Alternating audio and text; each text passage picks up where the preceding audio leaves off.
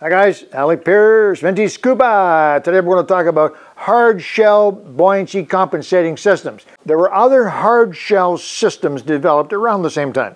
And they weren't the same, of course, but they were relatively similar in that they all had a sort of a hard shell pack on your back. Reminiscent of the Silent World, if you remember Jacques Cousteau's movie, and the guys wore that really slick plastic case on their back, which was nothing. It was just a cover. They had 3 little tanks in there and they covered them with a piece of plastic. But anyway, it looks like that. This is another system. This system was produced and marketed by Scubapro. Big name. And it's very similar in that there's a tank. You can see the tank in there, aluminum tank with a valve on top, and it fit inside to the hard shell. And these are the shoulder straps and the waist strap, just like that. Now I need to turn this around, so give me a second here, so you can see the back.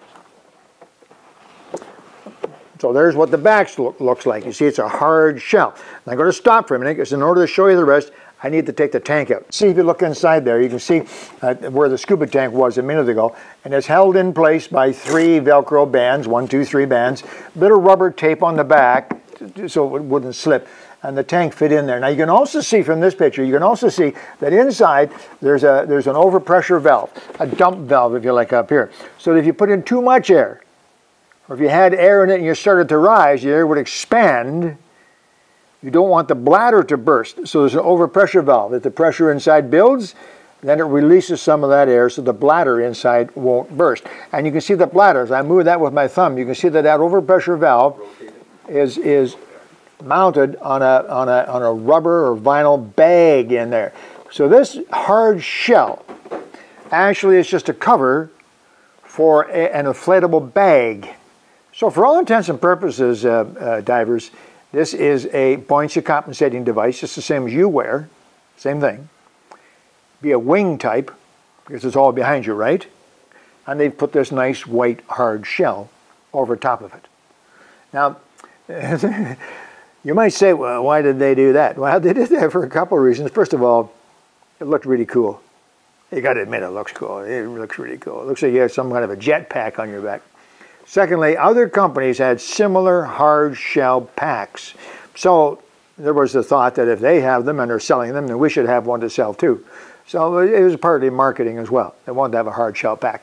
After just a few years, oh, not much more than 4 or 5 years maximum, it became pretty obvious to divers and subsequently to the manufacturers or vice versa that this hard shell concept was silly. They didn't need the hard shell. They just need the buoyancy compensator, just the bag, which we still wear today. This goes back to the 70s, mid-70s, maybe the 80s.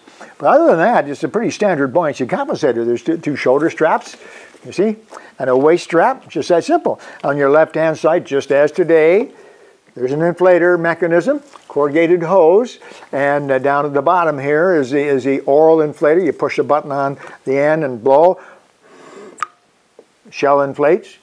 Or it actually has a power inflator. It's an early version of a power inflator.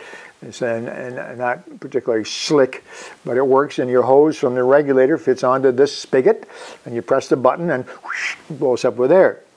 These are very crude, very old types. I remember using these, and one thing that was a complaint with them was when you press down on this, they're pretty stiff, and sometimes your finger would get underneath this metal clip right here and pinch your finger, and it would hurt like the devil. I remember these very well. This has Scubapro printed right on the mouthpiece there. You can see that, Kevin? And it has a Scubapro whistle. Listen. See? It says Scubapro.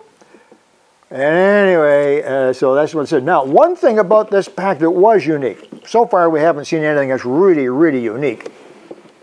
One thing that was kind of unique was their method of attaching weights, because you had to have weights. So just as today, everybody thinks this is a great idea. Boy, I can put weights into my BCD. Not new. Here is a BCD. Granted, it's what we call a hard shell, and it has this nice plastic shell over top of the BCD, but the weights are built in right under here. Watch. You see? You pull that like so, and if this is sticking out where it belongs, underneath this plastic shell, which pops out very easily, I don't know if you can see that, Kevin, there's a trough in there, and that's where you put your weights. Now, at this particular time, they didn't have soft weights. shot weights from Mitchell Net Shot. And they didn't need to have bullet weights. They had square weights. Yeah.